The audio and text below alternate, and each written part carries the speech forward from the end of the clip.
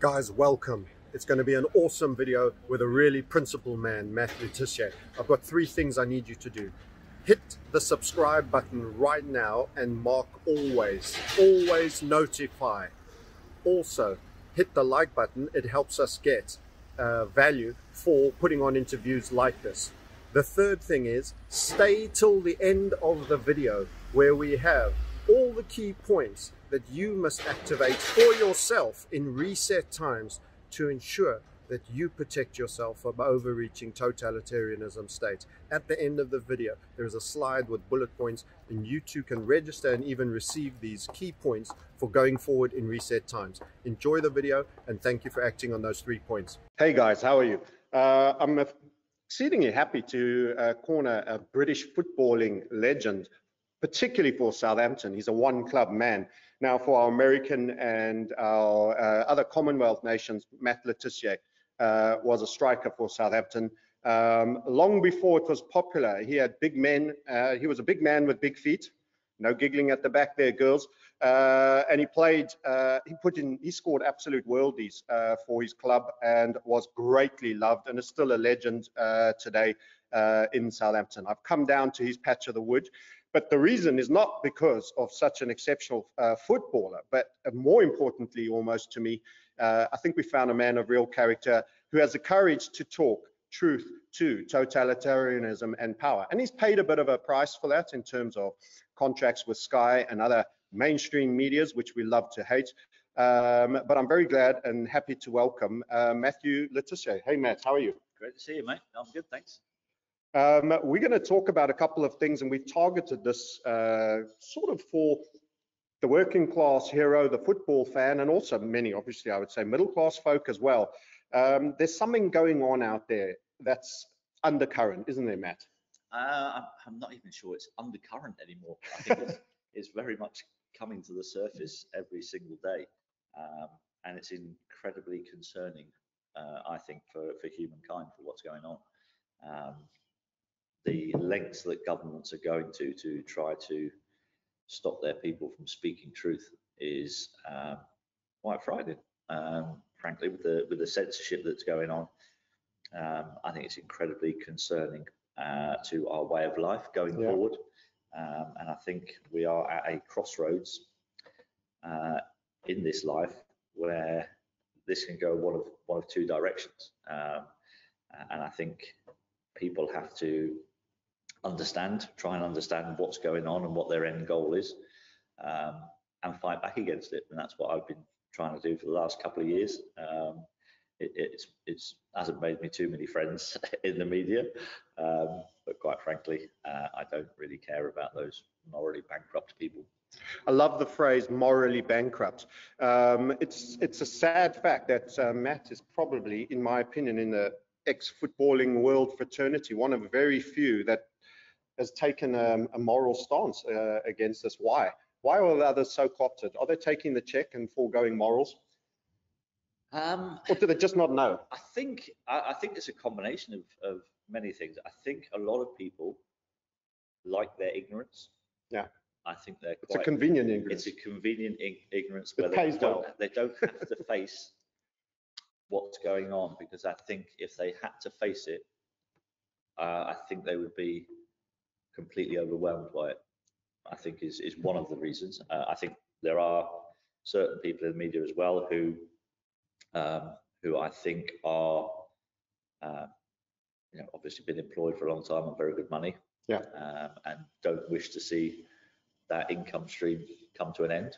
So to play the game. So they play the game, do what they're told, and I think there are also some people in high-profile media positions who have, let's say, not led the purest of lives, and I think are in a position where if they're told to do something by someone, they have to do it. Otherwise, there'll be stories coming out about them that they won't want coming out. It's, yeah, compliance via blackmail. It's funny that we seem to get a lot of it in politics as well. Absolutely. It's amazing how a politician starts to get a little bit independent of thought, and then the media suddenly seems to have all this information that happens to come tumbling out. It does feel like a mechanism. The audience we're speaking to, the people that are here because they know who Matt is, I'm going to just add a small element on us and why and what we hope to achieve with this conversation. It's our overall opinion, very similar to Matt's, that there's a major movement towards compliance at all costs, regardless of truth, smearing and undermining people that speak truth to totalitarianism. And the goal I want to have out of this discussion as well, a small agenda, is for people that never thought or had these discussions before, the last part of this video and content is about what you can do to push back and how you can do it. So I don't just want to do misery porn.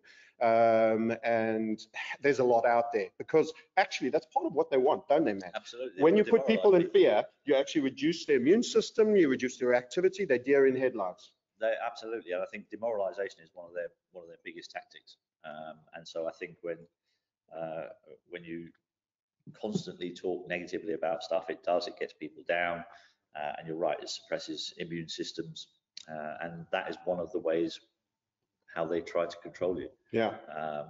And I've chosen, and I've always kind of been a very positive person. I've always had a positive outlook on life. I've tried to be a decent human being. You know, that's not to say I'm perfect. You know, we've all made mistakes in our lives, and I've happily admitted to ones that I've made in the past. But I've chosen to try and live my life in the most positive way that I can, and not just for my benefit, but for the benefit of the people around me and the people that I meet. So I've always tried to keep my feet on the ground first and foremost. Yes. Try to be as humble as I can possibly be, but at the same time, I've also, you know, tried to help a lot of people down the years. I do a lot of stuff that people really don't know about, and quite frankly, I don't need them to know about it. I don't do that for people to need to know about it. I do it because I feel like it's the right thing to do. I've been very privileged in my life. I've led an incredible life as a professional sportsman, and as a media pundit in my career after sport.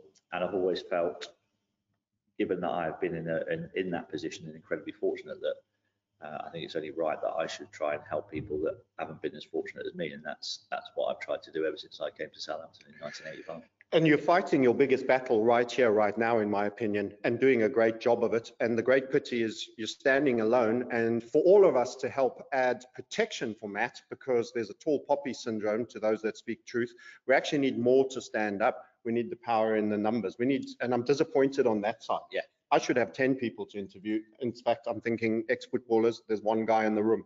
There are a few more that are perhaps not quite as high profile as perhaps I've been over the years. So there are people out there, but it's important that we connect with each other, and we come together, and that we have each other's backs. So I have been involved in a few groups where people of a profile have got together who have the similar thoughts and have been a good support to each other. So that's been quite nice, and it's actually been quite a nice feeling to actually connect with people who I've never met before in my life, but who get it and who have the same thoughts, and just that little bit of support in the background, that you know they're there, they've got your back. You know, if you start getting attacked on social media, as has happened several times over the last couple of years, they're there and they're fighting your corner with you. And that's quite a lovely feeling to have. Gaslighting is an effective strategy. You really need to get in a room where you actually know you're surrounded about people that are on the same page. It is refreshing, and it galvanizes you again to go back out there. Absolutely, and you know, I've taken a few blows in terms of the amount of abuse that I've had on through the mainstream media, but I was prepared for it. I knew it would come, because basically I'm telling everybody, don't believe what you hear in the mainstream media, because they make up a load of shit. They do. On a regular basis. And so for me, for that to be my message to people, the obvious thing to happen is that those people, those people who I'm telling that they're talking a load of shit, they will attack me and try to discredit me in any possible way they can, because they're trying to protect their reputation. But with a large amount of people now, and the more people I speak to on the ground, the more I'm hearing that I don't watch the mainstream media anymore. Yeah. Yeah, no, I think let's talk on a couple of things just at the top line. We're going to do a whole thing, but we were talking about the gaslighting, things you can do. So my medicines are music, exercise, outdoors, sunshine, awake and socialized people, socializing in that environment. Yep. And then a very big one that's going to come, and I'm going to reassert it later, taking action towards preparing for what's coming. So I'm actually a futurist. We look at charts and we look at a lot of things. I was mentioning to Matt, we called the crash in the single dollar oil, we're calling a euro Swiss franc crash and a yen crash. And there'll be reasons for that. Now, many of you were watching this say, why do I care about this? This is FX, currencies, commodities. You're a trader, dude. I like my football. Because what we're witnessing is actually a beginning of the failing of debt system. This high inflation and the spike in interest rates on the debt. I don't want to take you out of uncomfortable waters, but how do you feel on just a general comment on the inflation side? Well, obviously I don't understand the markets in the way that you do. However, I see what's going on in the world around me, and the only thing that makes sense to me with what's going on with the financials in this world is this is being done deliberately. This is a deliberate mechanism. A managed takedown. A managed takedown. And it is so obvious. Bang on. To me, I don't know the ins and outs of it, but I can see this is happening on purpose. Absolutely. Because there are other ways that they could have done stuff that wouldn't have had the impact that it's having now, and they've completely ignored those other options. And so for me, the only take that I can get from that is this is being done on purpose, and that's quite scary. Yes, it is. Many people don't understand the financial system, and I would like to, for those that particularly you trust Matt, and I'm going to support him a little bit in taking you into an area that's maybe not familiar. But money is borrowed into existence. Many people, it's a very important point. Actually, we don't teach money in school, do we? Absolutely not. I have no idea how the financial system worked. I mean, I didn't know until perhaps a couple of years ago that there isn't enough money in the world to actually, if everybody went to their bank and went, I would like to take all my money out. Yeah. They don't actually have that amount of money to give to everybody. Yeah. No, it's unbacked. Actual current, there is nothing to back, and it's just like, well, this is like some kind of Ponzi scheme. Yeah, we refer to it as fiat. Almost, I consider that a disparaging term in the same way they would consider a conspiracy theorist as a disparaging term. I think the one's far more honorable, and fiat is essentially Latin for faith-based system. Yeah. So the faith-based system is, as long as we all keep believing, the Ponzi keeps proliferating. Say you were starting a financial system and you borrow into existence 10 million. Many people that did accountancy will know there's an asset and a liability. So you have nothing, and then suddenly you have 10 million with a contract of, let's say 10% to pay it back, which is usury system.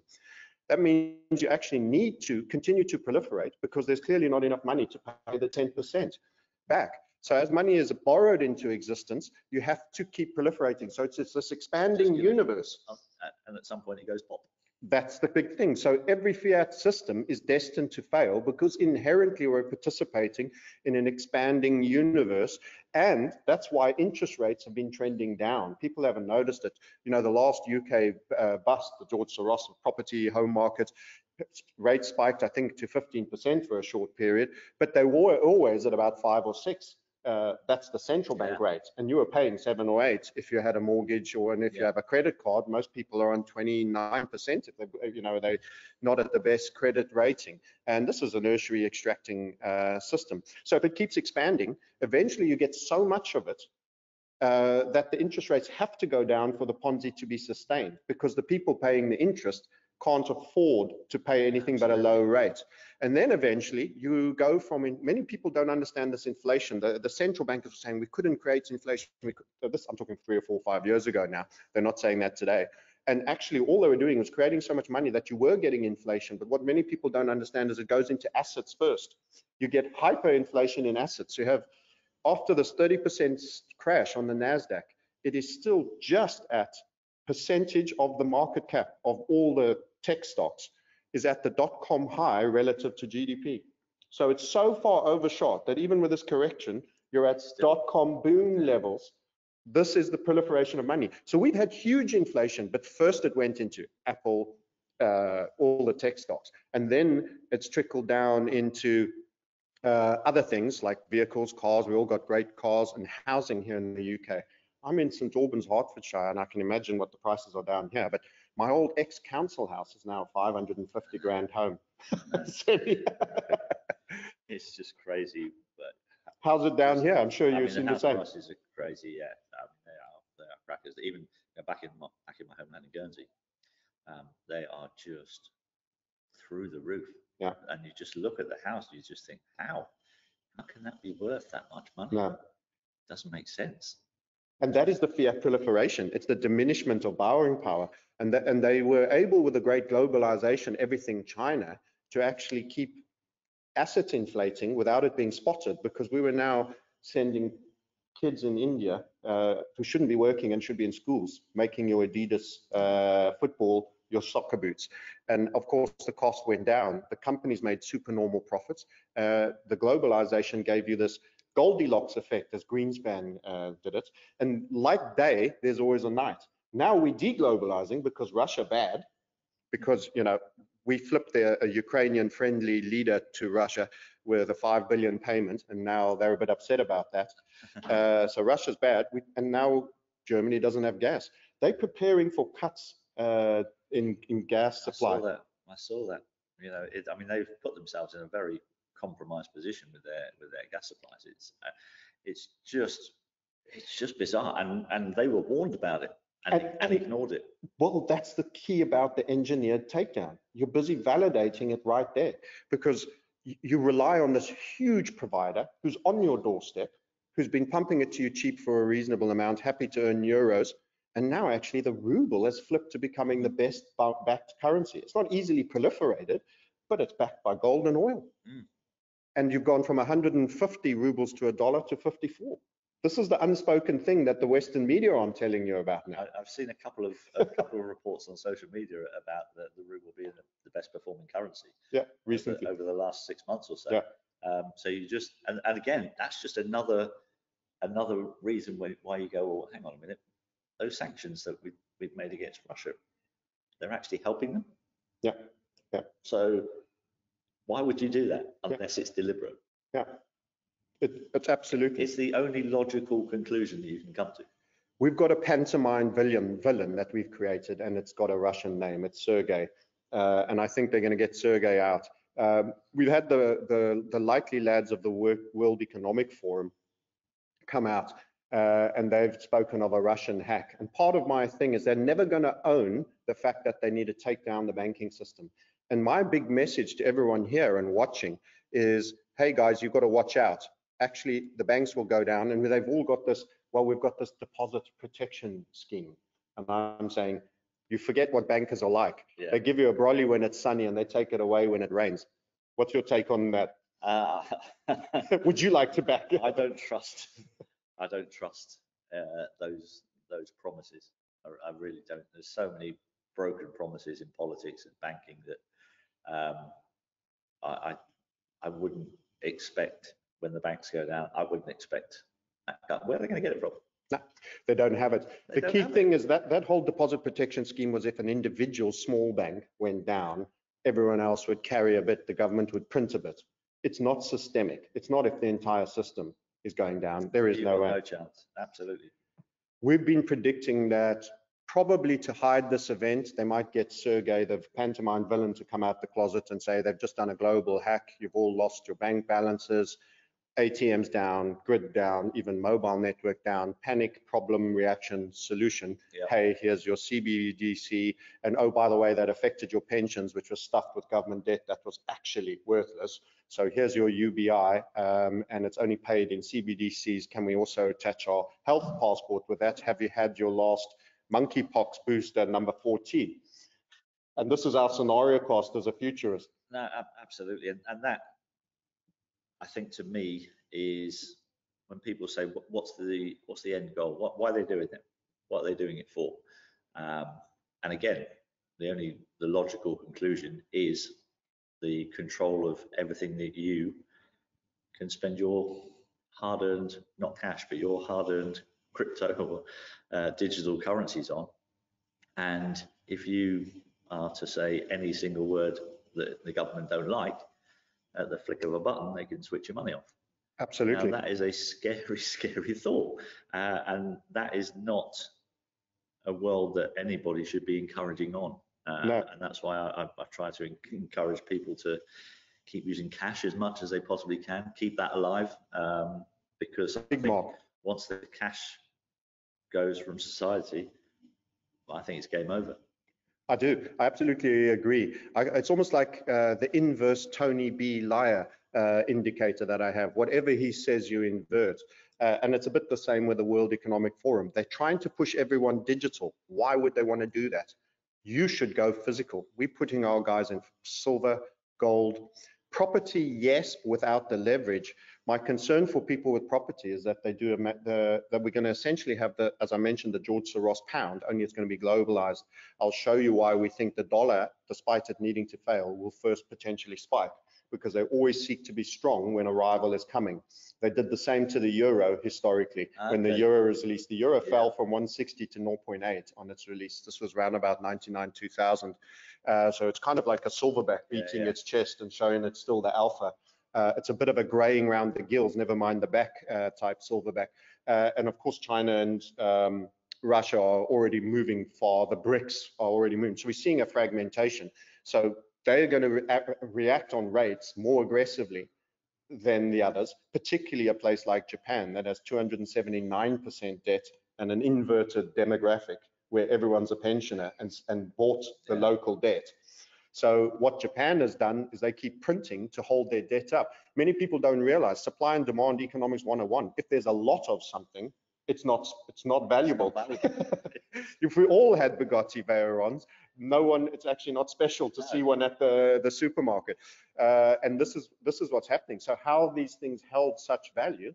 Because it is a market manipulation. They use a phrase that sounds very technical and clever: yield curve control. What that actually means is we're controlling the interest rate. Well, how are you doing that? We're printing a lot more yen and buying the bejesus out to keep this debt up. And now what's happening is the cities of the world, much like George Soros did to the Bank of England, are stacking on the other side of that trade. And people said, well, it's a widow-maker trade. Many people have done it for many years. It's a widow-maker trade until it turns into a rainmaker trade.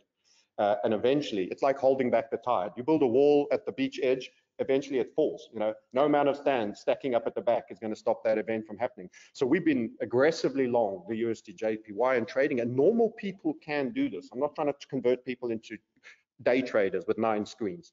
Just be positioned well. Currencies are going to, they're the new cryptos in terms of volatility. We've had a 7 sigma move on the yen, and it's starting, the secret is creeping out. And this is when the FX markets, they're the release valve for debt markets, because you borrow money into existence. So it now becomes who's got more money borrowed into existence, and what are you getting? Do you leave your money in a Japanese bank getting 0.2% yield and the currency devaluing, or do you put it in an American treasury where you get 3.5 and the dollar's climbing? Well, so easy. If you have to choose those two, I'm not saying you should be in that choice. It's a Hobson's choice. It's a bit like who's the least ugly in the leper colony. But in that event, that's what's happening. And these are the financial ructions I wanted the guys that are football fans, Matt Le Tissier fans, to realize taking action is going to make you feel better, even if it's worthless action. As you mentioned, I'm an optimist and I'm a high energy guy, but what I'm saying is dystopian. But you need to hear it because it's realism. I'm man enough to see the wholeness of the truth. Go and study the history of Bolshevism in Russia, why these guys have what they did. And it's the great unspoken of. Orthodox Christians were tortured in churches. They had their hands nailed onto altars and peeled the back of the skin off. Females had coals in their genitals. I'm talking about savagery. And that same generation is here to level the floors. There were conspiracies right here in London where they said, we want to own everything. We work people out. And they've essentially created a macro pump and dump scheme. And it's asset prices that do it. What's your top action tips, Matt, that you would say for the guys? Definitely do the following. First of all, building wealth.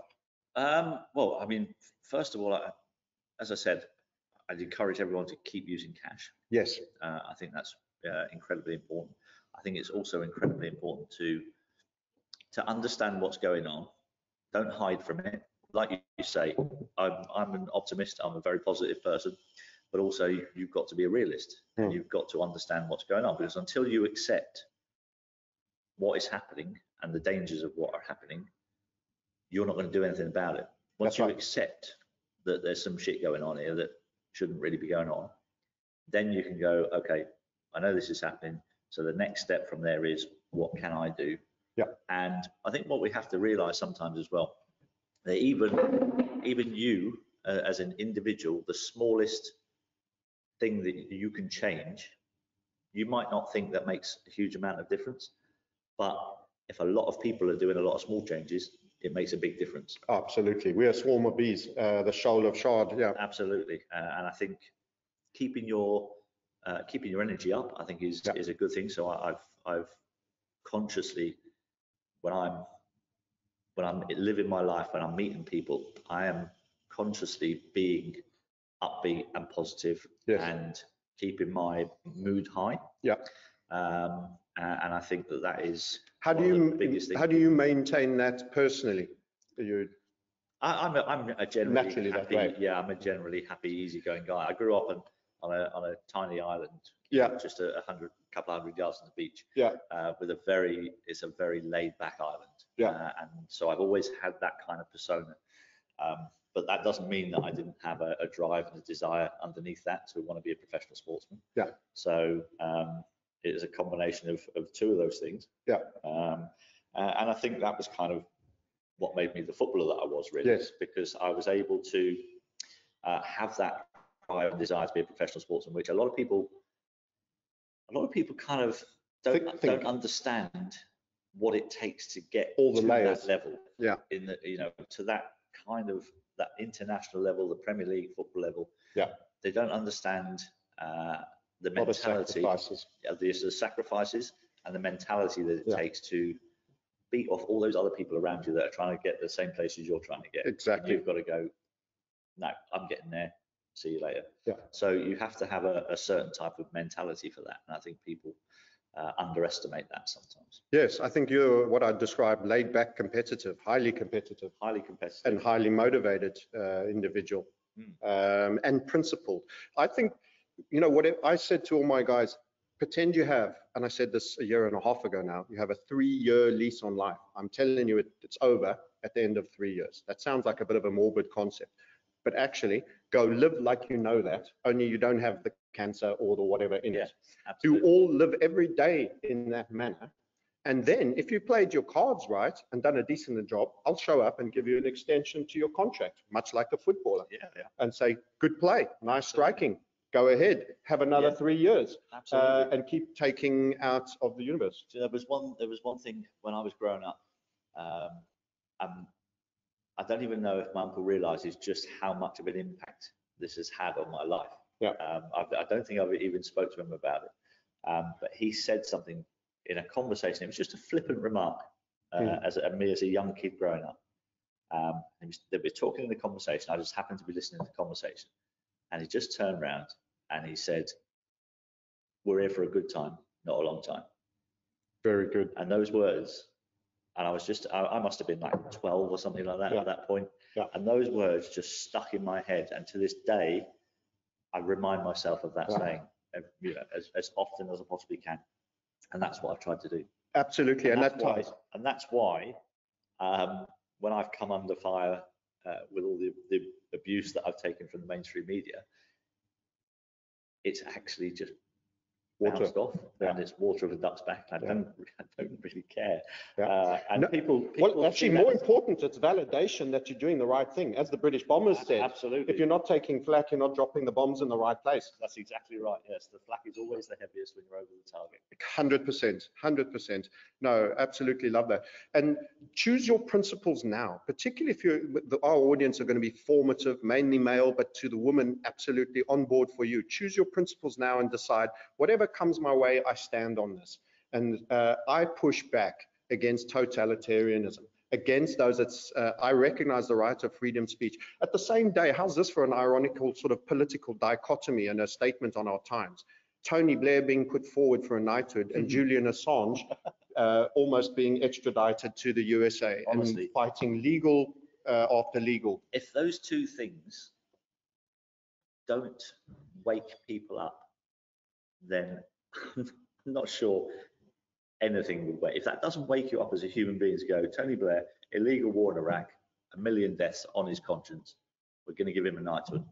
Julian Assange, brilliant investigative. Never mind the Dr. Kelly part with him and Campbell and how and that's been swept under deeply dodged. That is, I've done a deep dive on that. I encourage others watching this. We've got too much to cover, but go and do a proper look at that. And I mean, even the lead singer of Radiohead, credit to him, he wrote a song about the ill doings. There's a lot of good people out there. Sorry, Matt, carry on. No, that's exactly right. There are a lot of good people out there, but then you've got an investigative journalist who has just been persecuted to the point of nearly dying. Yeah. Well, where's our morals in this country? Where's our democracy? Yeah.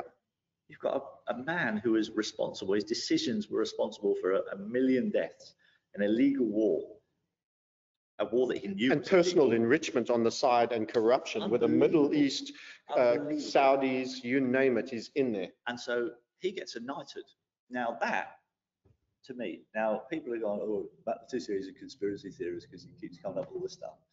But if we can see that as human beings, what has gone on in Iraq, who was the perpetrators of that, what they knew before they went into that war. If we can see that, why can't the people who are giving out these knighthoods, why can't they see that?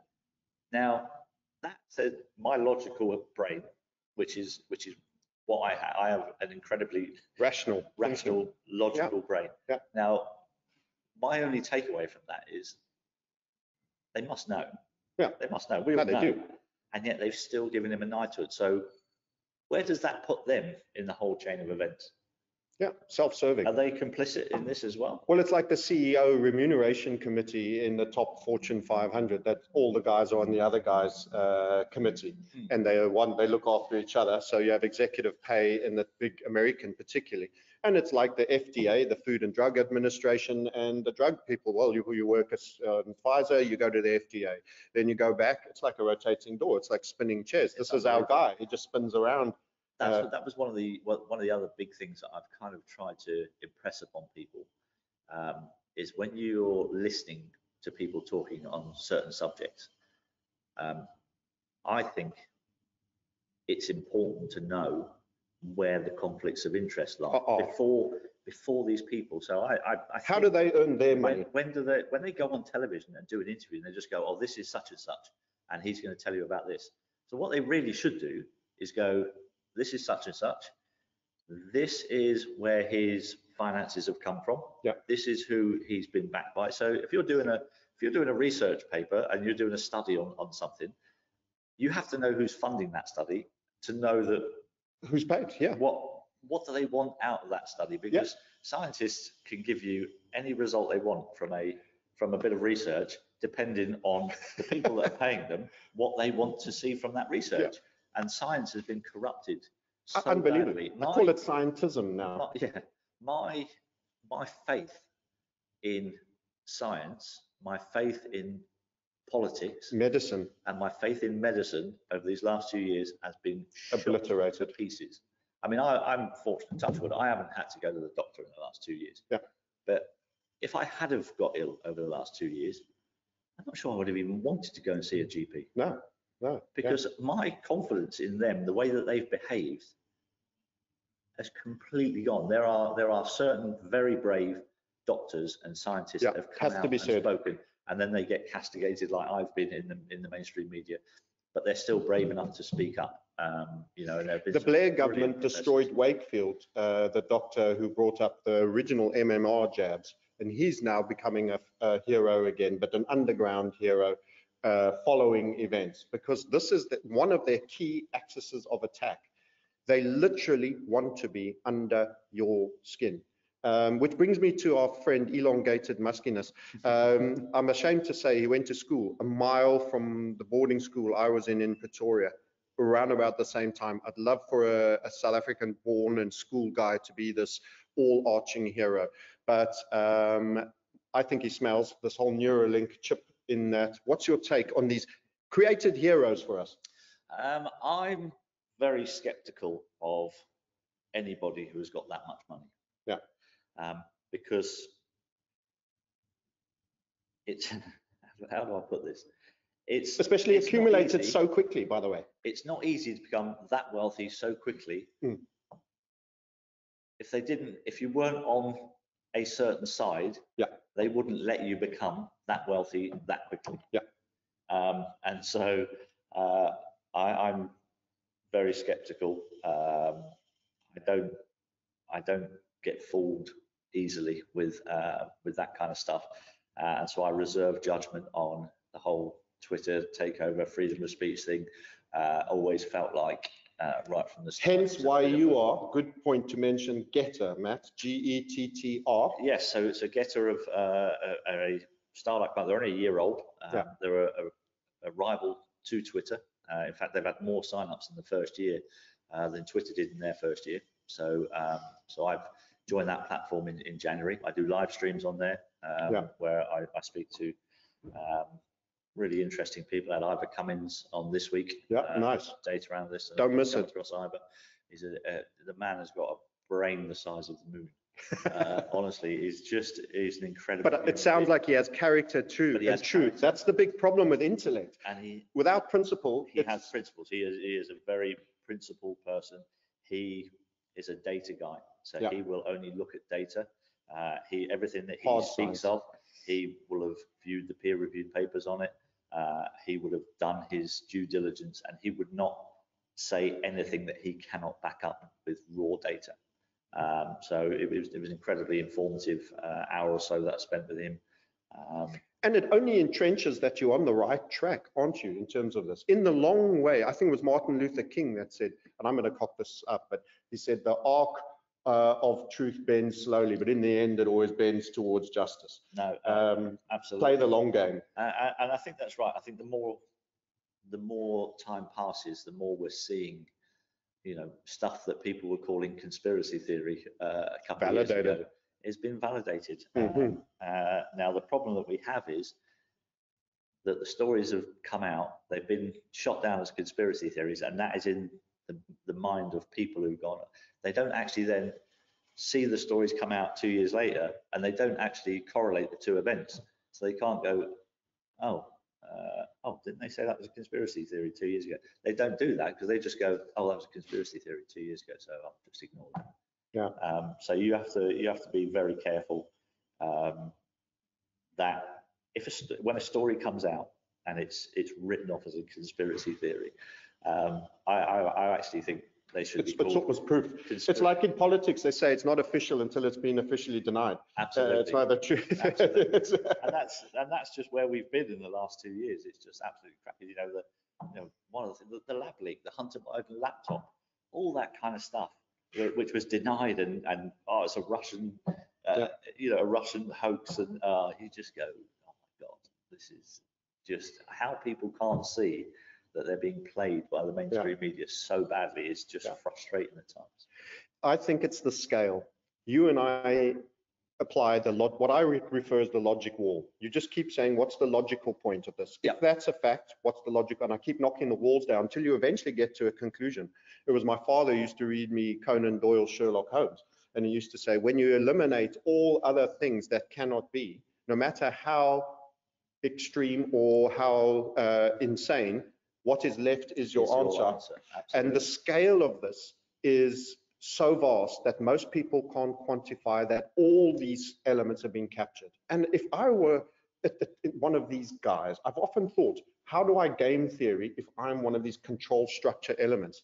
Well, the point is, you've got to control, if you want to control the world, but you want to do it subtly, you've got to control media. Yeah. That means you've got to control the music stars. I was watching Glastonbury, and it was all about this Roe and Wade thing and this and that. And the previous time it was BLM, which we have yet to touch on. You know, you look at rap music, you look at the big corporates all going.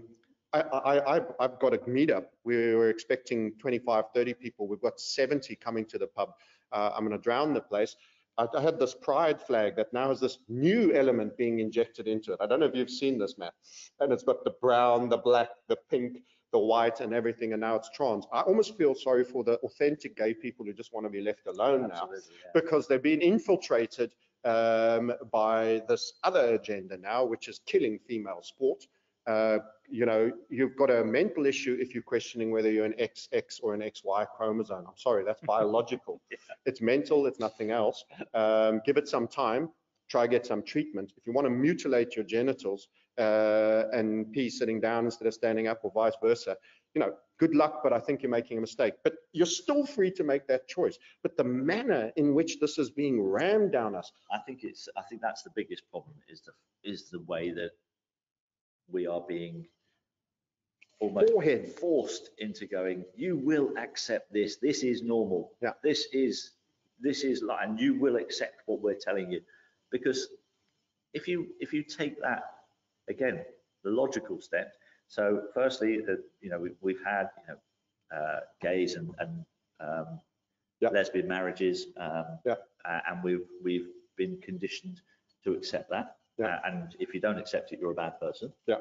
And that's how they bring in all of these things. So they want you to accept something. They will demonize you for not accepting it, and make you look like you're a bad person if you don't accept this. Now, when you go down that step, bit by bit by bit, what's the next bit?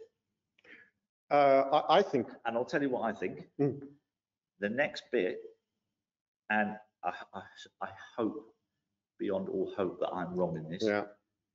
The next bit is they will try to normalize paedophilia. You were going to say exactly what I was going to say. I know where this is going. That's the next logical step. That's where they're going to go with Age of consent keeps getting chipped at on the one end. You're pushing these other interesting various new genders. It's blurring so many lines to eventually, literally, you can get to that political choice of black male favorite that you can't look past. What do people not see in the Epstein events, and what do you think has not really fully come out of that story? I mean, just saying Maxwell. How does she get 20 years for trafficking children? Sex trafficking, and yet none of the people that she's trafficked those children to are named or investigated. How do people? How's it end there? How do people not go, oh, that's not right? They just go, oh well, yeah, she trafficked children. She got 20 years. That's fine. It's all done there. And they go, we'll just wash our hands with that. Well, hang on a minute. Hang on. Stop right there. What about the rest of the people that are involved in it? She's not the only one. She's trafficking them to somebody. Exactly. Why are they not being prosecuted? And the reason they're not being prosecuted is because they're high-profile names who will have protection. Absolutely. And that's kept back as a blackmail that they always play the game. One in the toilet. They'll throw one to the dogs every now and then to say, well, we did do so-and-so. You know, eventually, our friend, what was his name? The pervert and the necrophiliac, that was the seediest guy I ever saw on TV. Help me, Matt. Jimmy Savile? That's the one. Seediest guy. I came to the UK and I looked at this guy. How did this guy get a media gig? He had this grey, greasy hair coming out of a V-neck t-shirt. He was as seedy as all hell. He stunk, you know, worse than Biden sniffing children. And it only came out after he's dead. But they'll throw a post-mortem bone to make it look like, you know, at least the truth outed. And they investigated him while he was alive, and the investigation was brushed to the side. Which, I believe Keir Starmer was part of the CPS at that time. Look where he is now. Wow, I didn't know that. So he was the head of the Criminal Prosecution Service. He claims that he didn't have anything to do with the case. Now, I'm sorry, but if you're the head of the CPS and there is a high profile, probably one of the most high profile individuals TV in the country, biggest TV personality, who frequents with Prince Charles and pictures with Gordon Brown, Blair, just about everyone and its dog. How as the head of that organization can you turn around and go, yeah, I didn't have anything to do with that, I didn't really know about it? Come on. Yeah. We weren't born yesterday. Yeah. Yeah. So just drives me. Back to solutions. Building wealth. What does a guy do that we're both fairly fortunate? I've got a good business. You're a spectacular sports star who's retired well, still gets good media gigs. We want to give them a shout out by who hasn't been scared and given you the sport? Dutch media. What's their name? The Indonesian media company, Mola, who I've been working for the last Thumbs up years. for Mola. Absolutely, they've been incredibly supportive of me and haven't taken any notice of the negative publicity that the mainstream media have decided to put on me. But you know, I'm good at my job. Of course you are. I know what I'm on about, and they've been great to me over the last couple of years. So big thank you to Mola. And you know, I don't need loads more work, if I'm honest. Yeah. I'm quite happy with the work-life balance that I have at the moment. I still love my sport. Yeah. I love playing sport. Last night I was playing. Is that an else, as in Ernie else? That is the else club. Oh yes, another South One of my golf heroes. Yeah. Yeah. Did you meet him ever? By the way? I did. Yeah. I heard he's a nice guy. Do you know what? It was one of the nicest moments in my life, actually. Oh really? I caddied for my friend Richard Bland, professional golfer who won the British Masters last year. Coming to a little bit of controversy recently because he's joined the Live Tour. Yeah. And so he's come under a bit of fire. Support him. So I was caddying for Richard just after I retired from football, and I caddied on the European Tour. Yeah. And we were up at Loch Lomond, and Richard had just finished his second round, I think it was, and he said, "I'm going to go and hit some balls on the range. Just come and watch." So I stood behind Richard watching him hit these balls, and in the next bay was my golf hero. Oh, you're kidding. Ernie, that was the best thing he ever did for you. Ernie is hitting these balls, and I'm meant to be watching Richard hit his balls, but I'm not. I'm watching his golf swing is just a dream. I heard the Big Easy. Just an absolute dream. So I'm stood down watching Ernie, and Richard finishes, and then Ernie finished. And I said to Richard, I've got a camera. I said, would you mind just taking a picture, like with me and Ernie, because he's my golf hero. He went, yeah, no problem. So I walked up to Ernie and I said, Ernie, I hope you don't mind me interrupting. I said, would you mind? You know, I think fantastic golfer. I said, would you mind if I had my picture taken with you? And he went, I think you're a fantastic footballer. He said, sure, Matt, no problem. He said, you weren't a bad footballer either. and I looked at Richard and I went, he knows who I am. Brilliant. Congratulations. It was one of the nicest moments of my life. Yeah, so good on him. And he paid you, you tipped his hat your way as well. Awesome to hear, isn't it? That's great. And it was lovely. About 4 months later, I was then caddying again in Singapore with Richard. And the day before the tournament, they had a pro-am. Yeah. And I was going to play in the pro-am in the afternoon with Darren Goff and Jeremy Guscott. Yeah. We had David Hurst, rugby guys, yeah. So we had a team of celebrities.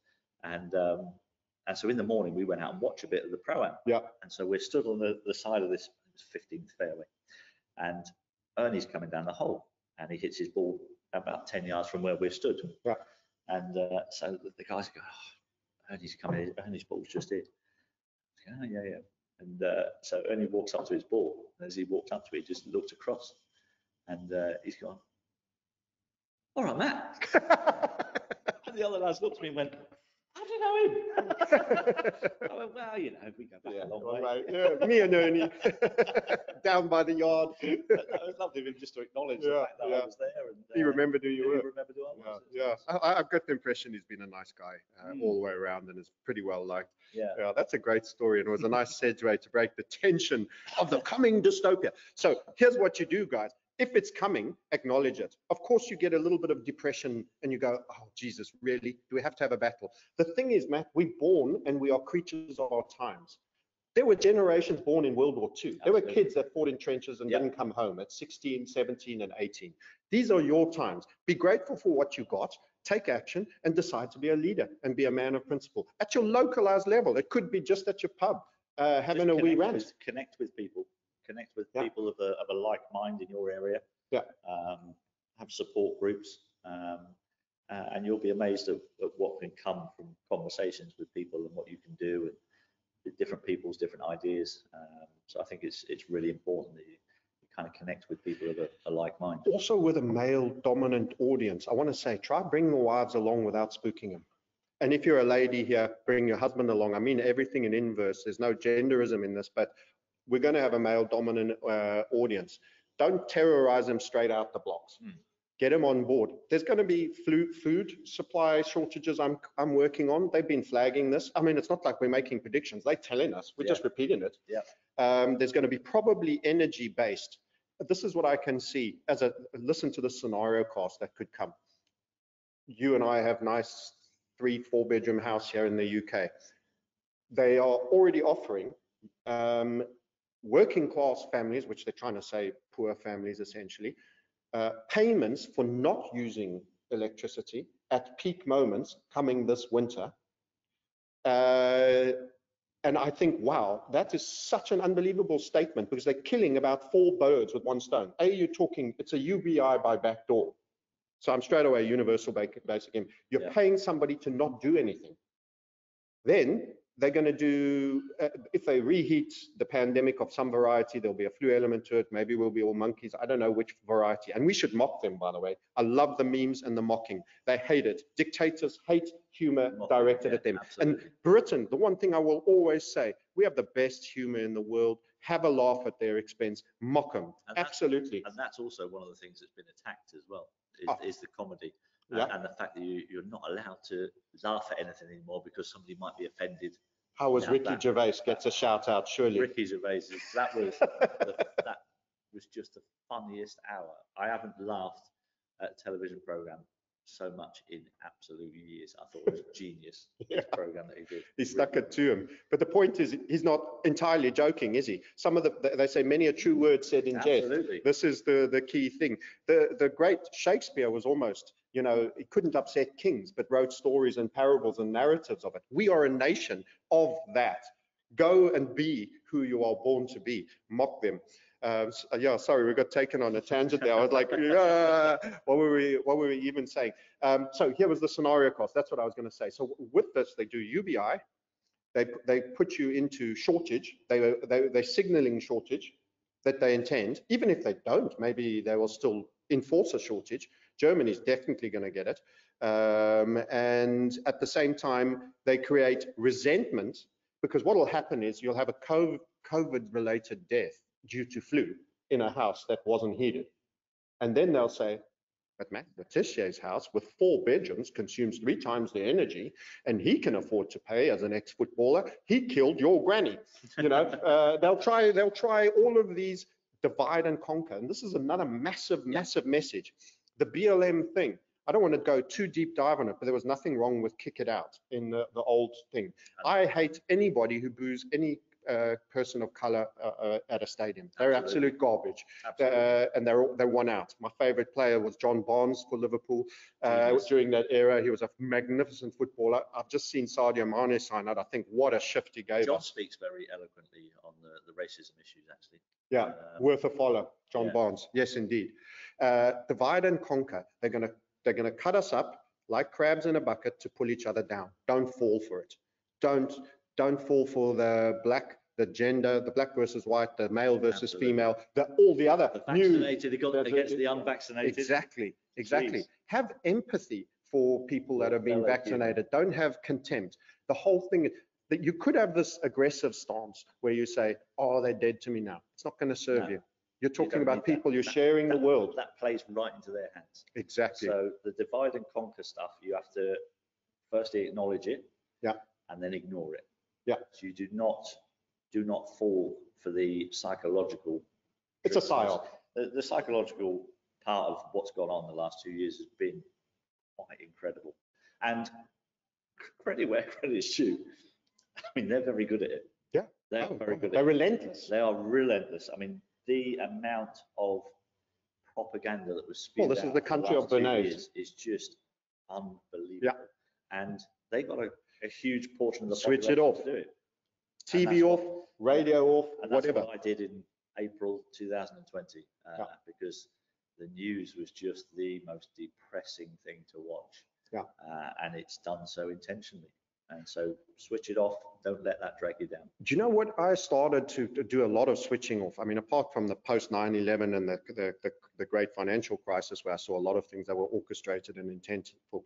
But do you remember the Go Compare adverts? I just thought you disrespect your audience so much to bludgeon them with that. And there wasn't any a malicious agenda. And I've just turned off all commercial messages. So now I have a premium Spotify. I listen to the tunes I want to do. I listen to podcasts I want to do. And TV is there for hooking up when I want to watch Liverpool, Southampton, or something like that. Yeah. And I think sport is about the only thing I watch on quiz programs. Yeah, occasionally quiz programs. Yeah, a little bit of trivia. Bit of a quiz. I love a bit of trivia. Is Matt Dawson still at it, or they retired him? No, they got Elbowed. Yeah. The whole crew got elbowed. Him, Tuffer, and Subaka. All right, so they've freshened up there. So the whole question. It's not just you getting an elbow, man.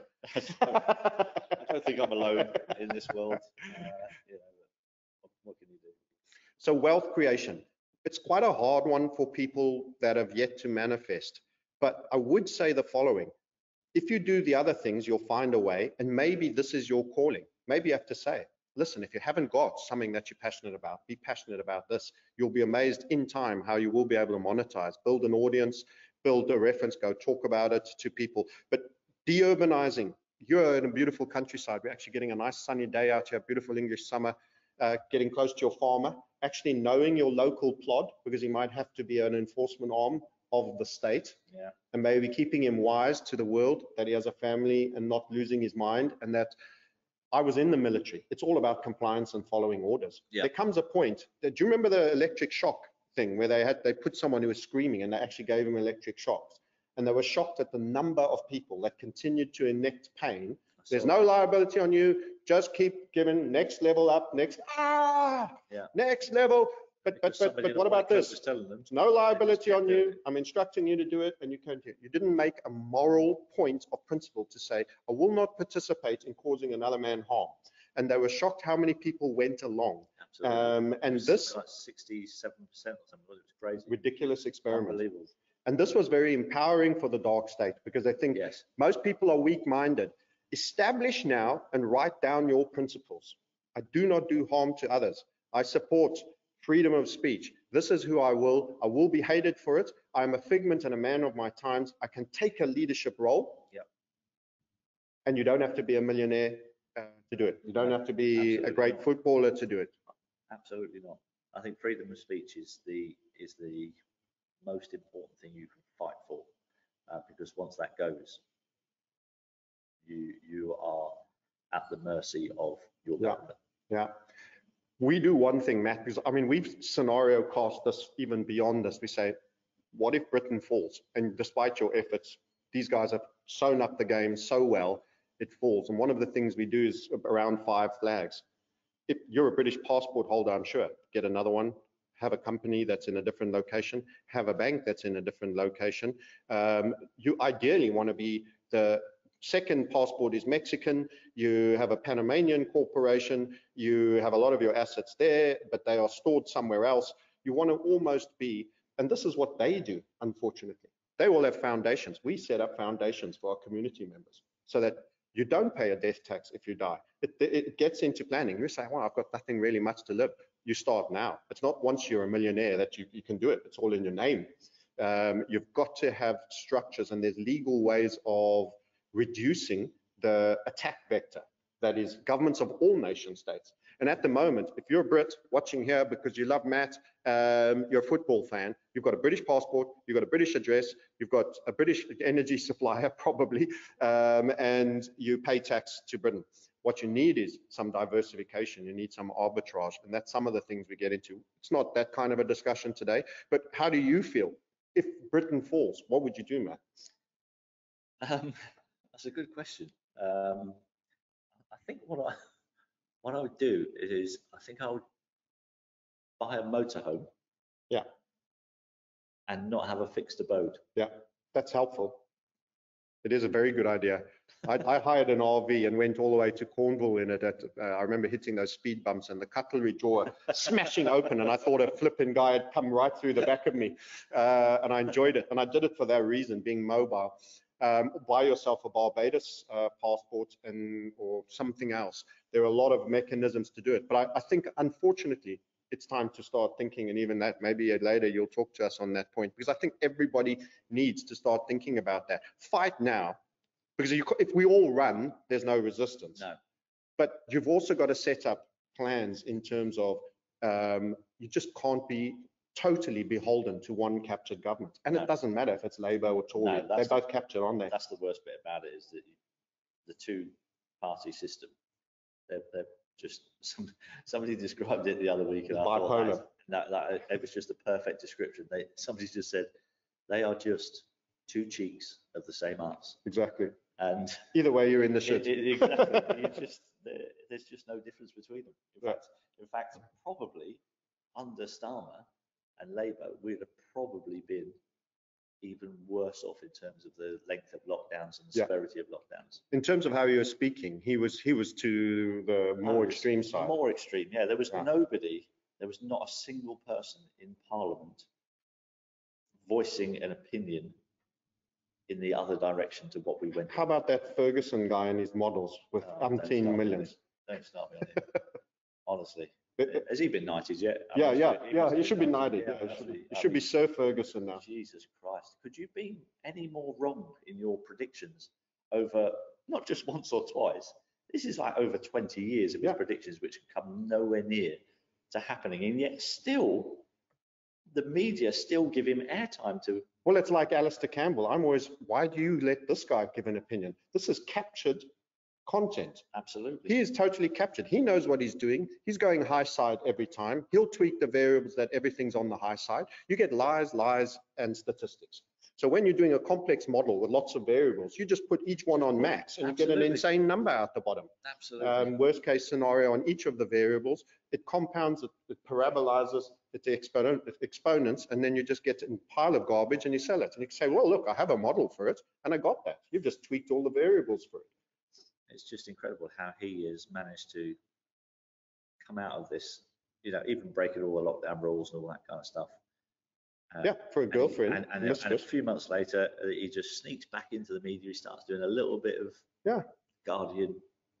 Guardian will interview him, because obviously he's on that side. And then, the BBC will have him back on and just try to feed him back in gradually. And you just think, hang on. Yeah, they rehabilitate him. Totally discredited in professionally and morally. And yet here he is on television trying to tell us.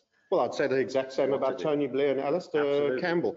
Totally discredited morally, definitely, on the umpteenth level, just dishonest to the core, media managers, and they get recycled. So the BBC is not your friend, guys. Neither is Sky, for that matter. So all your mainstream medias, turn them off, catch your game, wait till they're done kneeling before you switch it on, because actually that's a Bolshevik funded. You did the deep dive. Tell us your take on the organizational side of BLM. Yeah, I mean, I wasn't comfortable with that situation when it all kicked off after George Floyd. Can I jump in? Sorry to interrupt your flow. He's not Martin Luther King. You're talking about a guy who did part-time porn, did debt collecting. They called him the landlord because he always collects, and probably swallowed his stash while he was being arrested. No, I'm not defending a cop for someone dying on his shift either. But he was in the process of passing fraudulent money.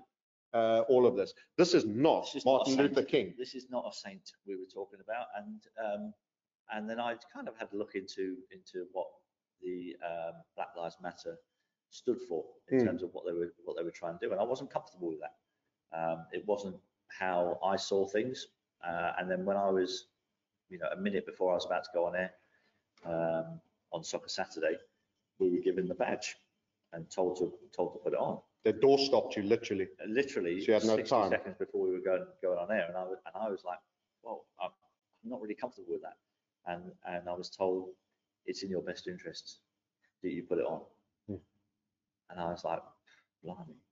So I put it on, but at the end of the show, I took it off and I went to the producer and I said, look, I don't feel comfortable wearing this badge, and I won't be wearing it again. You've dropped that on me at the last second.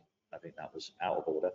I said, I'm quite happy to wear the kick it out badge, which has been going for years as in the Premier League that they've supported. The kick out racism out of football. I would be quite happy to wear that. And that kind of didn't really go down very well with people. But again, you know, as time has gone on, we've seen what's happened with where the money that was raised for that organisation goes. You know, villas for the owners. It's just, I just feel validated that I was right to take that stance. And I've always said, if I was put in that same position again, and I've been asked, would you make the same decisions, knowing what the consequences were going to be in terms of losing jobs and things like that, then 100% I would still do the same thing. I have to. 100%. Morally, for me, it was the right thing to do. I 100% agree with it, and I credit you with doing that to the detriment of your own potential employment and earnings. Quite frankly, given the propaganda that was coming out of Sky News, the Sky newsrooms, it's almost a relief to me when actually they said, you're sacked. You know, you're done. There's no work for you here anymore. And although it's a little bit of a shock, and you know, nobody likes losing their job, because I enjoyed my job. You know, I was reasonably good at it. Had a good connection with the guys that I worked with. But despite all of that, it was actually a bit of a relief that I didn't have to work for that organisation. Well, you were too big for the people that were around you. You were a cuckoo in a nest of sparrows. I was going to say, who of the footy, because we'll have a lot of footy fans here and the commentators, do you think are a little bit less woke, are probably on it? And I've also got a little bit of a concern question about, do you know one of them is actually on the Young World Economic Forum members? I don't know if you, yes. Oh yeah, I know. Yes. I did see that name crop up when I was looking through, because I went and have a wander through their website. And that was one of the big things early on for me, actually, because I went in March of 2020. And you know, I've been seeing a couple of things. I didn't really know it. I didn't know a huge amount about the world, to be honest. I'd gone through the first 50 years of my life being a footballer, sport, obsessed with sport my whole life. Never really taken an interest in politics. Never really taken an interest in what the government was doing, quite frankly. And as long as, you know, it was quite a selfish attitude to take, because as long as it wasn't affecting me, I was quite happy.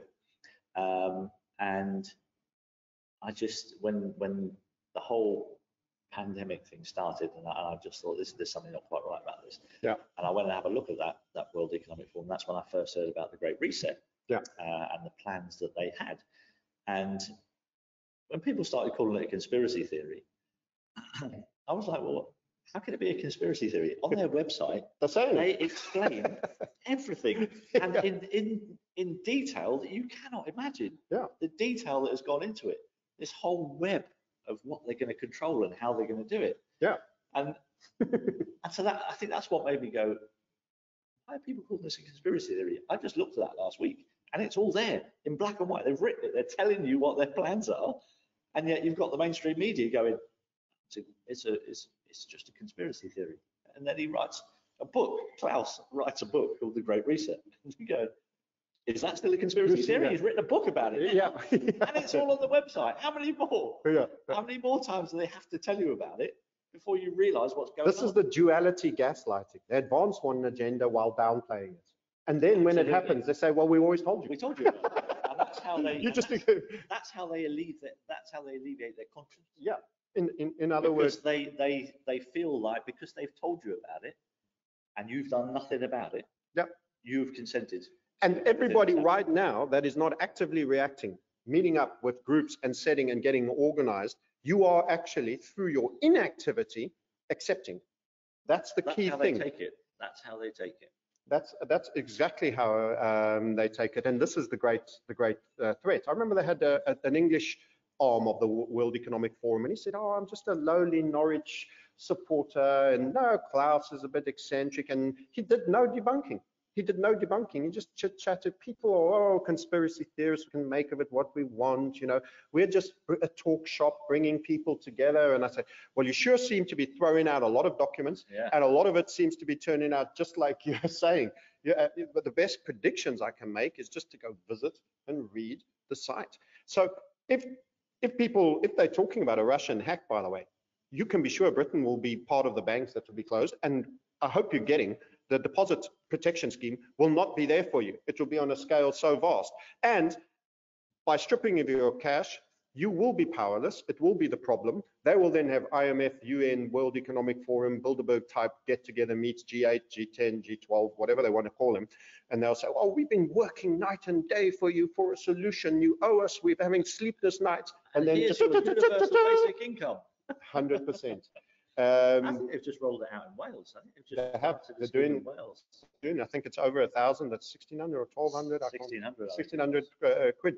So all these things are absolutely coming. And you might say, but who doesn't want to have free money? It's not free money. You're paying for it in the overall expansion of that money. Your buying power is going down. That's why you're having inflation. There's no such thing as a free lunch. And it'll come with compliance criteria the minute it's launched, and they will control you. Once direct government, we're all being taught, submitted into being statist employees, and we're all on the same flat salary. That is a technological Bolshevik communism. When you're not, through your own efforts and endeavors, earning your wealth, then you are the dead weight. So only people that should be happy with this is the bottom 15% that like the idea of living off other people. And let me tell you, even them, their quality of life is going to go much further down than they think.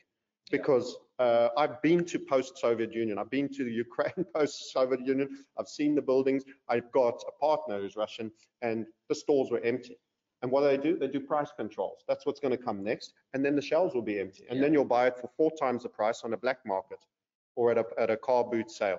And then they'll say, well, that's not in the inflation numbers. Inflation's not so bad. You can still buy bread for X amount. You just go to the shop and there's none of it. Somebody's bought all the toilet rolls. It is amazing. So the get organized, build wealth, de-urbanize, build wealth, find something of value that you can do for others that you'll be recognized for. Initially, build audience. It doesn't monetize straight away, but it will in time. De-urbanize, I think they plan to put us all in cities. What's your take on that? I think there's already some pilot schemes, isn't there? Smart cities going up. I think Neom in Saudi is one. I think Dundee. Oh, wow. Scotland is one as well. I'm pretty That's sure close at home. I saw that as I drove through it. So there is... Is this distance from the food supply? In other words, when you urbanize, you totally rely on the supermarket chain. There's no farmer stalls and that. Do you think they're trying to remove us of the gifts? Because there's a Nestle CEO who says you don't even own the water that falls on your roof.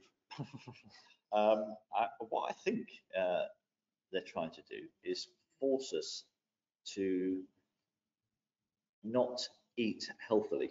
Yeah, everything processed. So everything will be processed, and if they do everything that can be processed, and your only source of food is processed, then it's very easy then, if they want to, it's very easy at source, if they wish to, and people go, oh, you're mad, people aren't that crazy, people aren't that evil, right? If they wanted to poison people, they wanted to kill off, there's too many people in the world, we need to kill off a few, and everyone's eating processed food. And quite easy then at source just to stick a bit of something in it. Do away with a few people. Population control. The amount of people that come out, oh, there's too many people in the world. Now, many of you will have bought that, and there are a lot of people in the world. I'm not saying. How do we know? This is questions that I like to ask. Right? They're going, oh, there's 7.8 billion people in the world. Right? How do we know that's true? How do we know that is true? Because people just go, oh, there's 7.8 billion. We flew a drone. They've had a census, and they've had a census. Well, how accurate are those censuses? Who fills it? How do we know who fills in the censuses? And who is taking in the information of those censuses, Yeah. and the people who control that information can tell you whatever number they want. Yeah. You can't go and find out. No. I can't go and find out. No, it's not auditable. No. Yeah. So they could make up any number Yeah. that they want. So, and even if we took that number and we stood shoulder to shoulder, you know, we'd fit in a small state like Kansas in America. I think that's what there's more chickens in the planet than there are humans. That's what people don't understand. I think is that they go, oh, there's 7.8 billion people in the world, but then they don't take into consideration just how big the world is. Yeah. Now you fly in an aeroplane. Yeah. Over any country in the world and look down China, and Namibia. see how much land there is that doesn't have houses on it. Yeah. And go for miles without seeing a single building. Yeah. So all that stuff, I just. Yeah. And for those that are saying, yeah, but look at the damage we do. It's the corporations. The biggest and worst damage done in Latin America was the oil companies. They went and destroyed the Amazon.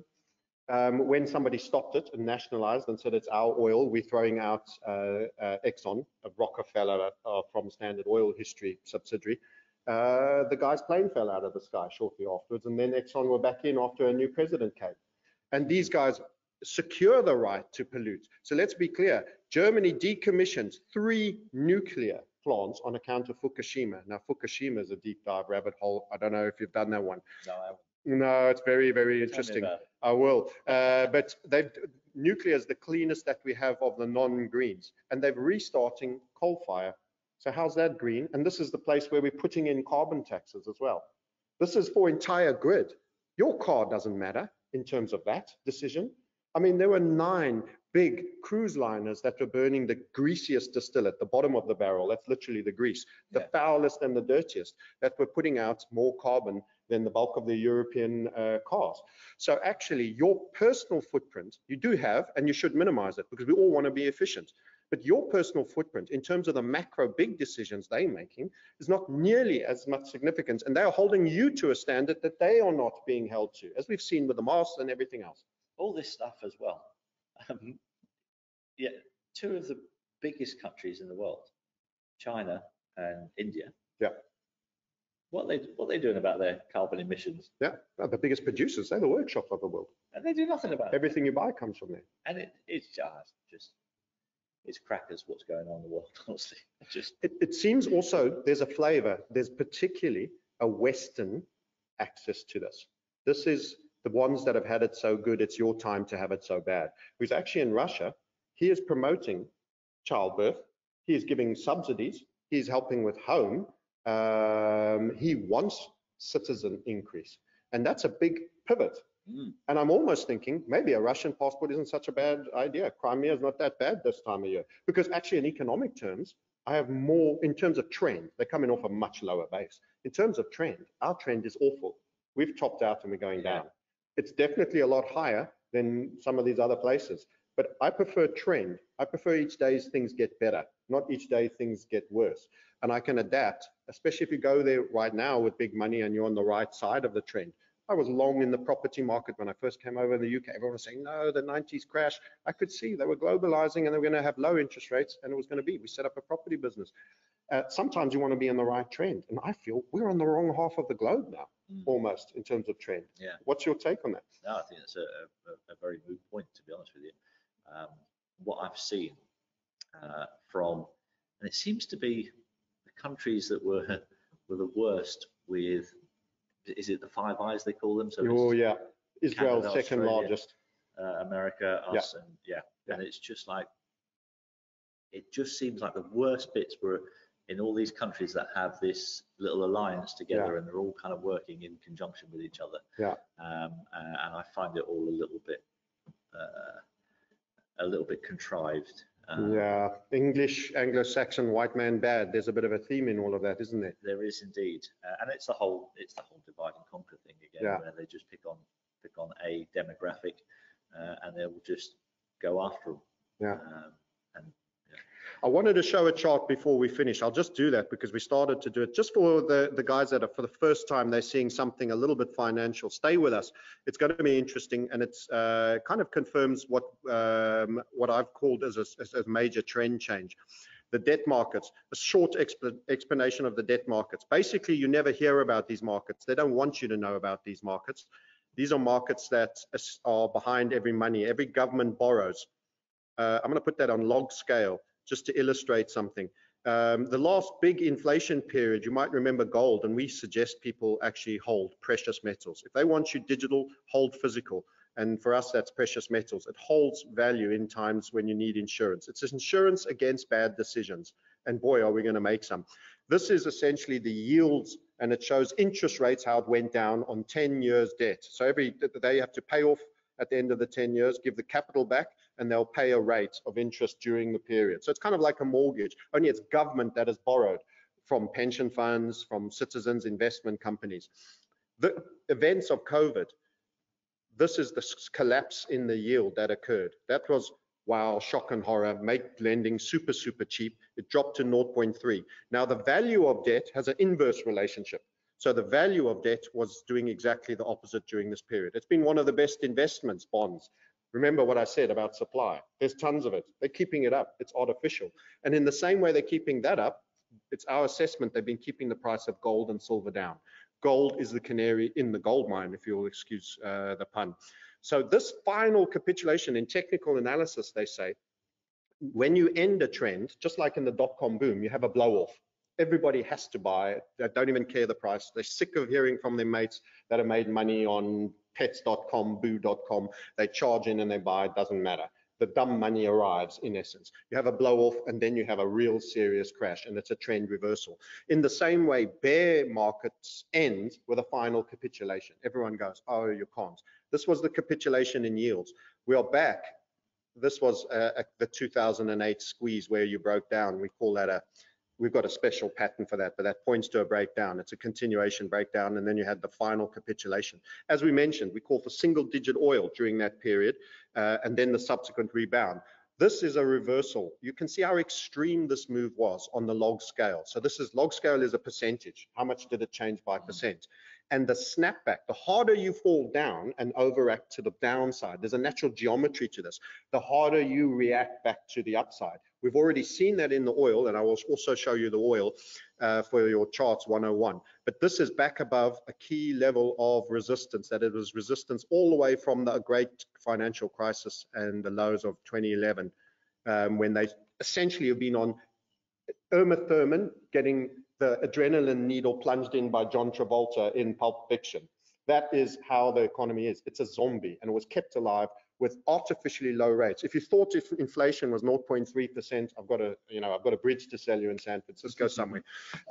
So this is a macro reversal in debt. In short, debt is going to devalue. Most people's pensions have bonds in them and don't realize it. UK guys, get a self-invested personal pension, ensure you have no debt markets in it. Preferably gold shares would be a great time.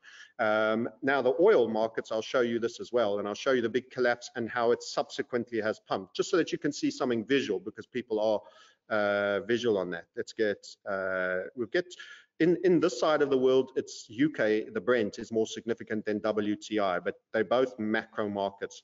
This was the WTI. Actually, that's the crazy wick that went to zero on the futures. So I will leave that one. It's a very difficult chart to even quantify. If I just delog it, which is just putting it in a normal level, this was a falling wedge, essentially, which is a squeeze that eventually sees an upside break. So we shorted up here in and around the 60s. Expecting a single-digit run, which occurred on WTI, not on the Brent chart. You can see just below. And note, after that huge capitulation, how hard you have pumped. And the problem is they'll keep telling you peak inflation, just like they said transitory inflation earlier. Yeah. Peak inflation is the new transitory inflation, the new lie. The problem is oil, 118 UK, 112 on WTI. Until those numbers come back to 60s, you're not having peak inflation. You're going to keep adding on that inflation number. It's not going to go significantly down unless you have a year-on-year comparison, and we're a year from now and it's still at the same price. Then the year-on-year will be down, but you'll still be at these high levels, if that makes sense. So my warning is debt is failing. That means the banks fail, because the banks are a debt system. Yeah. Plus you have the World Economic Forum saying, guys, you might get hacked. Well, how convenient to have a little hack. Just before the COVID, they had a massive repo market problems. The banks weren't lending to each other. This was in September and October. We picked this up. And that was also encouraging us that there was major issues. Then, boom, you have this major pandemic. They switch it off and they pumped 6 or 7 trillion. Who do you think got that money?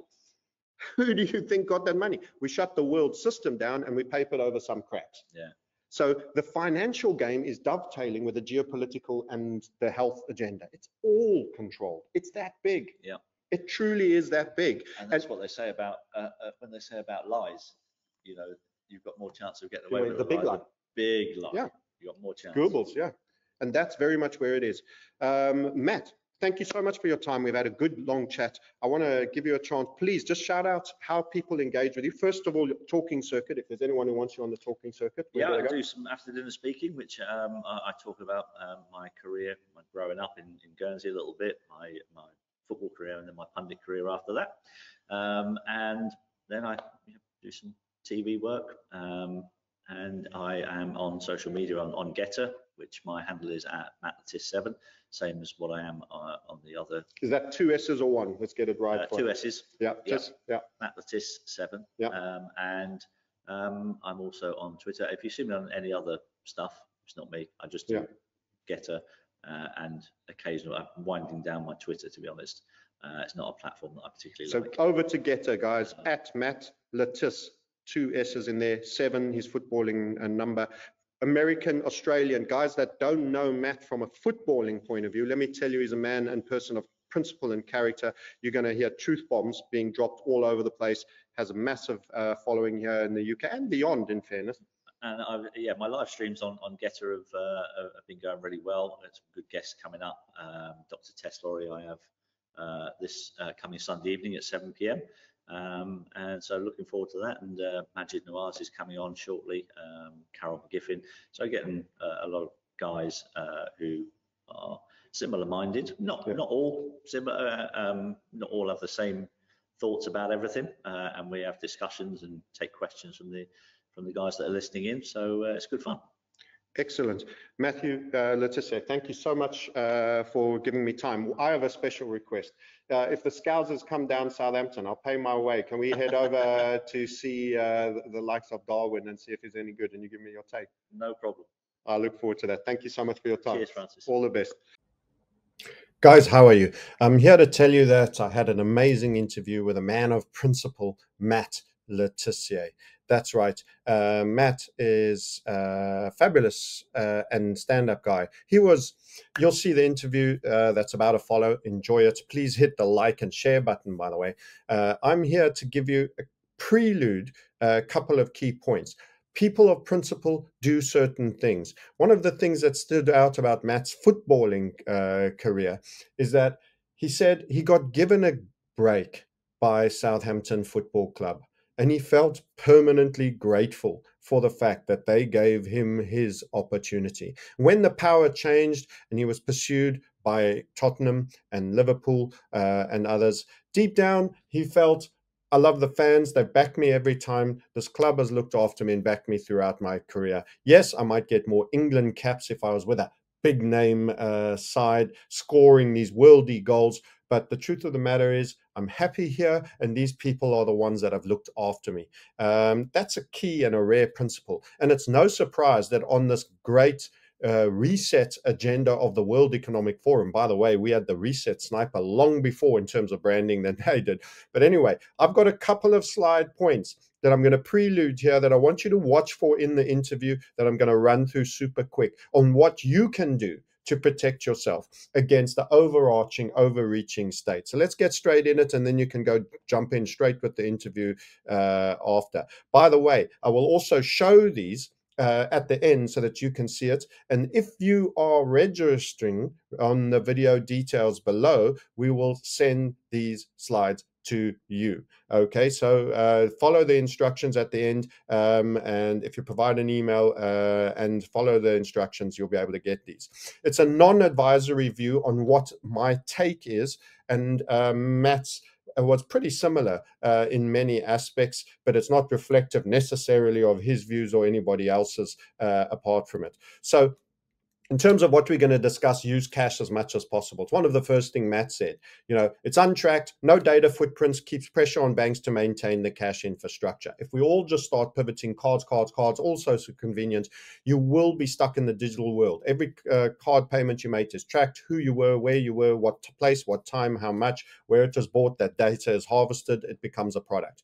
Keep much higher levels of personal cash at home, because grid down is going to potentially come. It's one of the scenarios. It doesn't mean it has to happen. It can happen. That means ATMs down, mobile networks down, problem, reaction, solution, major drama, problem with food supplies, lots of looting, things of that nature. It's useful to have cash at home, higher levels than normal. The people that have cash will also be able to buy when others are desperate, things that they won't be able to buy because the cash is shut. Gold and silver, physical investments, unfinanced. By the way, one of our partners here, for people that are in the UK and far broader, does dollar cost averaging. You can send £25 a month and buy a single silver ounce each month and accumulate a tube. So go ahead and do that. You can reduce your taxes. Many legal ways to reduce the taxes. We are funding a beast that is waging war upon us. Find out about that on support at the Market Sniper, or better still, book a call to chat more about the reset items.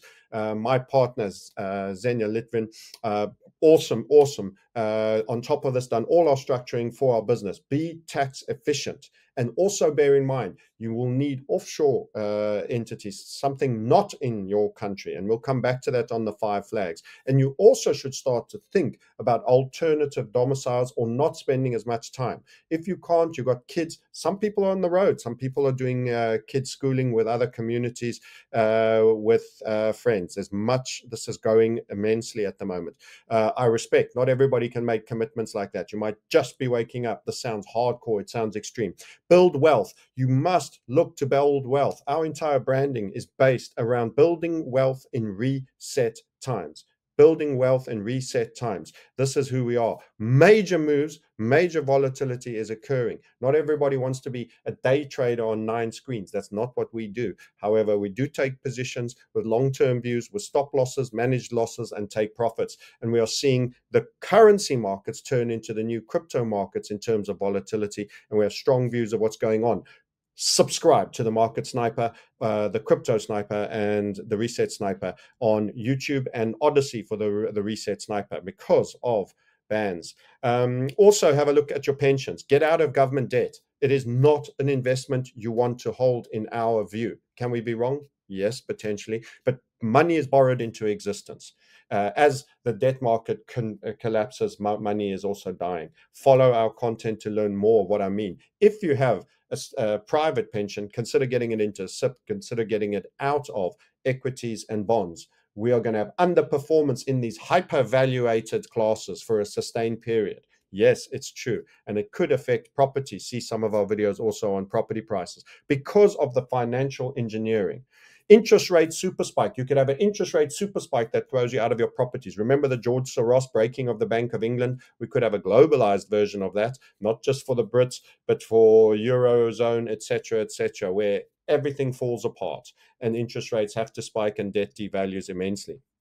At that point, we'll go into a major IMF crisis, etc. You'll know it when it happens, a Bretton Woods Mark II moment. The pound, or because we're talking a lot to a UK audience with Matt Le Tissier, but all our dollar friends, our Aussie dollar friends, Western countries, South Africa, etc., all of them, your domestic currency crash. How will you be affected if that happens? You're going to have money in a bank. Banks, A, could collapse and take away your wealth and bail in. Bail-in laws have been written. B, your currencies. Get rural. Make sure you have supply chain to farmers. Get out of the urban social unrest areas, developing self-reliance, grow food, befriend your local farmer, becoming as independent as possible, or a lighter user of energy by having alternative sources. Know your local copper for the right reasons, volunteer, listen, and gather strategic intel from them. Things will be coming down the tube. Grid down preparedness. That's energy mobility, how you move around. Battery-based scooters, all sorts of things, cars, motorcycles, etc. When there's lots of crowds, lots of people, water, electricity, food supply chain. Solutions would be things like candles, CB or ham radio handsets, so that you can communicate, mobile networks down, rainwater harvesters. A lot of this sounds quite prepper and extreme. Better to be prepared. Taking action is mental health. Let's hope we never have to use any of this. Diesel gens, home battery packs, rat packs, as we call them, from the military. Community, build community, become a local informal leader. This is what we're going to be talking about a little bit amongst on that. That should be, however, by the way, keep personal plans confidential in terms of where you're burying the gold and silver. Home defense, how will you protect if rioters come to the door? They see you've prepped, you're panicking less. They want to know what you got. They want to beg, borrow, steal. They are desperate. They're starving. You've got to watch out for a potential, and this is the zombie apocalypse scenario of social unrest and people going door to door, looking, foraging for anything that they need. They're suffering. Crypto, important. Trading crypto, building wealth through it. It's crashing at the moment, but will it rise again? How you should do it. It's not after you've made $1 million, £1 million, £1 million whatevers that you should start thinking, I should get a tax structure. It's too late. Talk to us about that on support@themarketsniper.com. Mental health. This is a psyop on Western world, particularly citizens. Avoid the pharma support like the Prozacs and the citaloprams of this world. Sleep well, exercise, eat well, rise early, play music that uplifts, focus on taking action, inspiring others, dance, outdoors, vitamin D, especially in the UK. 95% of UK citizens are vitamin D deficient. Avoid excessive alcohol and recreational drugs. So keep yourself fit and strong. Prepare for an obstacle course, like you're having to do an obstacle course and you're in the army. Stand on integrity and principle. These are times you aren't going to control what's going to be going down out there, guys. This is big. But what you can determine is how you choose to react to it. You will either react in panic and fear, and their biggest product is panic and fear, and getting you to then respond as they want you to do. Or you can say, I'll be a man of principle. I'll be a beacon of calm. I'll be prepared. I'll be a localized leader, and we will push back against challenges to our freedom. That is the main gist of it. You can contact us on support at the Market Sniper for structures, foundations, and corporations. By the way, Tony Blair, oh dear, and Clintons, they use foundations to protect their wealth. We have to copy our enemies. 5 flag development, how you can have passports from different nations, corporations, bank accounts in different locations, arbitrage the system. At the moment, many of you will be UK citizens, UK passport, UK bank account, UK-based business or job, or put in the country or nature of this. How can you develop that you're a man of many, a coat of many colors, a man of many places, and that you have options when the lockdowns come back again?